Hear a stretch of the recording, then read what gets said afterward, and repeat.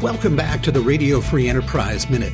I'm Frank Felker. My guest today is Rodger Stephens, who's a business performance expert and CEO of Prize Performance, LLC, here in Alexandria, Virginia. Let's just say somebody had $5 million top line, the first illustration you gave, and they were looking at $2 million sale price.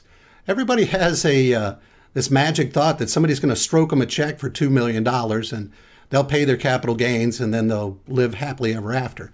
Isn't it true that an all-cash purchase is very rare?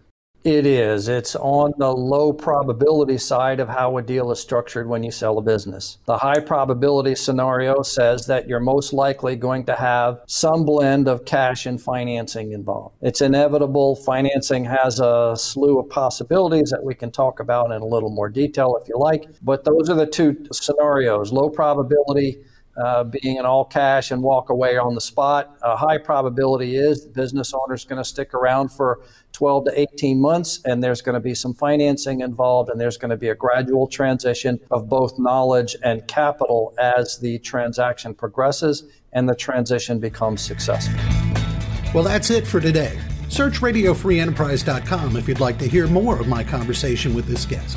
Until tomorrow, this is Frank Felker saying, I'll see you on the radio.